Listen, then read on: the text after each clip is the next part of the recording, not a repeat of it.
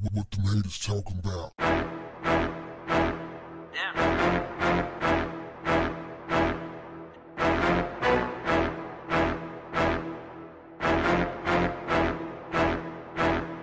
What's up, family?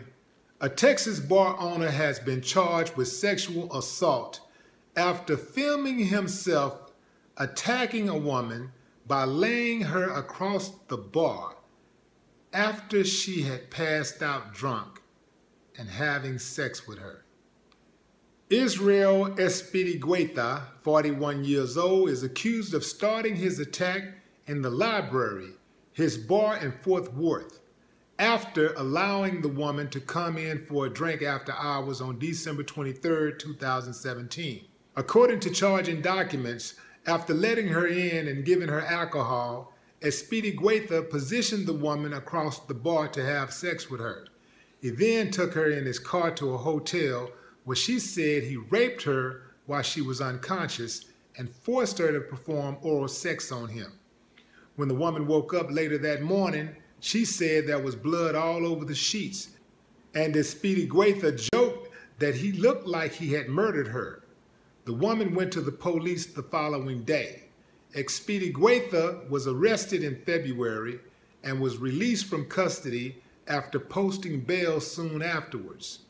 Details of his alleged crime emerged on Tuesday in police documents obtained by the Daily Mail. Those documents show how the woman arrived at 2 a.m. at the bar and was let in because she was friends with several of the employees. But check this out. The employees participated with the bar owner in filming the girl. They basically, they watched. And it was said that some of the employees were touching her and laughing and going on also. And they left her drunk, passed out at the bar with the bar owner. These are her friends. They left her. No doubt he roofied her. The guy is 41 years old. Looks like a decent guy. Looked like he could probably get a nice girl if he had just a little conversation and probably patience. But some of these guys, they have a sense of entitlement. And they see women as not human beings, but objects. Objects to control. Objects to conquer. Do whatever they want to do with. And they think it's funny. A lot of them think it's funny. They feel like if you allow yourself to get roofied, then you deserve whatever comes to you. If you allow yourself to trust so-called people that you barely know around your drink, you deserve to get roofied. If you don't follow that bartender's every move when he's making your drink, you deserve to get roofied. That's how a lot of these dudes think.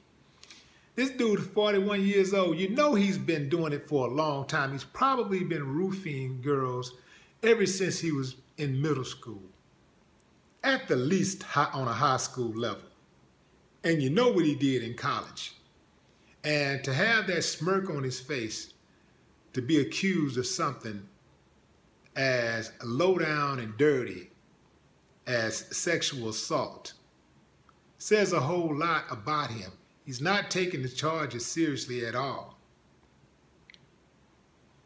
But then again, who does really take sexual assault seriously in America? America has a horrible record on defending victims of sexual assault.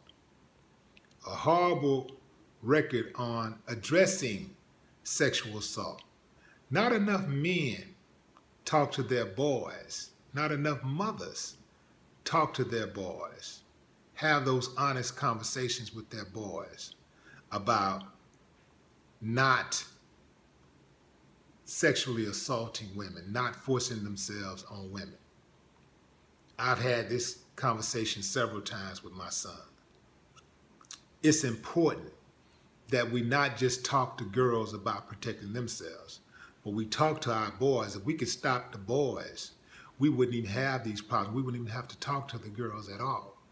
We got to talk to these boys. We got to get to our boys, and it's going to take the men, because a lot of times the boys may not even listen to women, because they'll feel like a woman has an ulterior motive. Well, mama, you don't know. I mean, this is different. You know, you saying that because you're a woman. But if a man says it, a man who they respect says it, it has a very much different effect.